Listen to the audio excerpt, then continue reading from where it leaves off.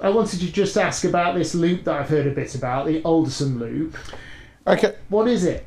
Well, that's a good question. So, fortunately, you emailed me and asked me about this beforehand, and I thought, what on earth is that? So I went and did some digging.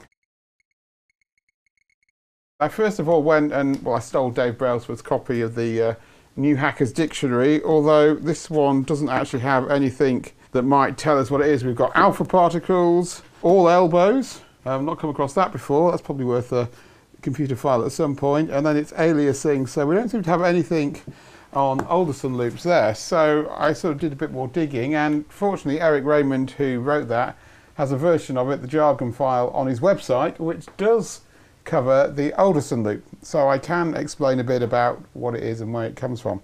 A loop in computer software basically is trying to do the same code multiple times until some condition is met, or while some condition is true. You can write it either way. You can say repeat this until this condition is met, or while this condition is true, do these operations, and there's various reasons why you have to do that. You can also set that so that it happens an infinite number of times, i.e. it keeps looping and looping and looping and looping and looping and looping and looping. Are we in the halting problem world here? Not really, because you may want it to loop forever. So for example, if you write a network server, what you'll probably do at some point is say loop forever, answering connections from the network, and then you'll just kill the process if you want it to stop. You don't particularly want there to be some condition that can be reached that will kill a network server, a web server, because someone might force that condition to happen. But the Alderson loop is a variation on the infinite loop, and it sort of combines both loops, infinite loops, but also a bug in the code.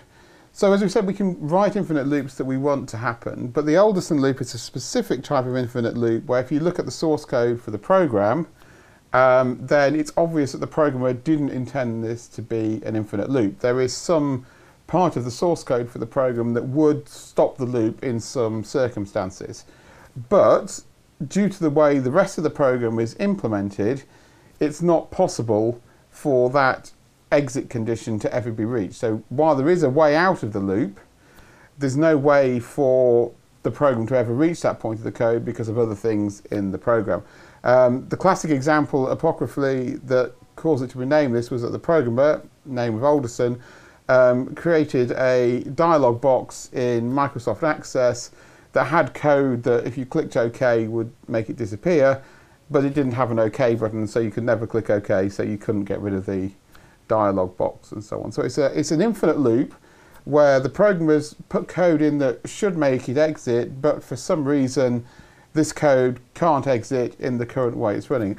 I guess you could get it, for example, if someone is checking for a key on the numeric keypad to be pressed, but you're running on a laptop which doesn't have a numeric keypad, so you can't press that key at all or something. So yeah, that's what the Alderson loop is. Can we write something that does this? I mean, is it straightforward as that? Yeah, I mean, you basically you could write code that. I mean, let's give it a go. Let's find a computer where we can quickly write some program. So we're going to implement a program with a sort of example of what might cause an Alderson loop.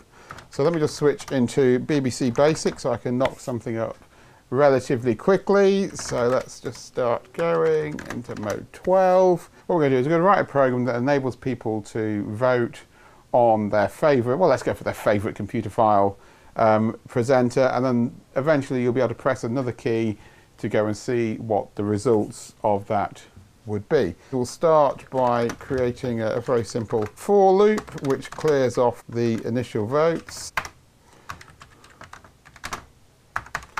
I'm having to remember my BBC Basic. It's been about 30 years since I last coded it in anger, but we're getting there. I've got to make sure I get this right, so I get the right sort of loop condition in there. Will this be on GitHub? If I can figure out how to get it over the Ethernet onto a machine that I can upload it over the Ethernet onto GitHub, yes. If anyone's got a GitHub client for Riscos, please let me know.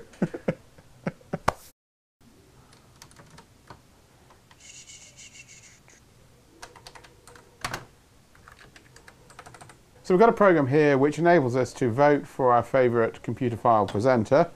And we've got three options, and if we run the program, we've got three options. We can vote for Dave Brailsford, and I think quite a few people like Dave, so we'll give him a few votes. We can vote for me, and we can vote for Mike Pound. But we can also press 0 to see the vote graphics, and if I press 0, oh, I'm stuck in this loop. It's not recognising that as an exit condition. Then we can still vote. We're still at the point. Oh, someone's voted for Mike. Oh, it doesn't even let you vote for Mike. Yeah, so might be a bit of favouritism in the voting system here. It might be rigged. But we can't get out of it unless we hit escape to kill the program.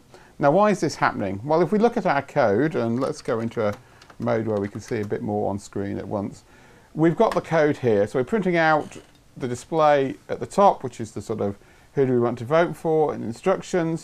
Then we print out the prompt, press the key to vote. We read in the key using the get command in BBC Basic. We then print it out. And then we then loop until we've got a valid value, i.e. one that's greater than 0 and one that's less than 3. Then we set the votes in the vote array, converting it from ASCII to an integer offset into our vote that we've created there and increment it by 1. So we do this until we get the key code that represents the letter 0. We do have an exit condition for this loop because we're saying repeat this, the whole of this, until the key code that's pressed, which we've got in the variable A%, is equal to the ASCII code for 0. But we also have this loop here between lines 160 and 200 that check that the key that's been pressed is one of the valid options. What we're trying to do here is make sure that we've got a valid option before we try and update the values for the votes, otherwise we'd crash the program or at least get an error message from the basic interpreter.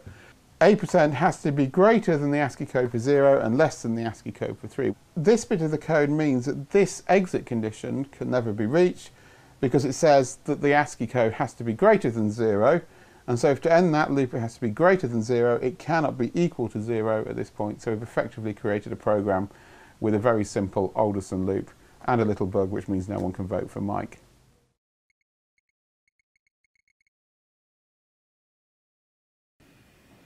Bagley.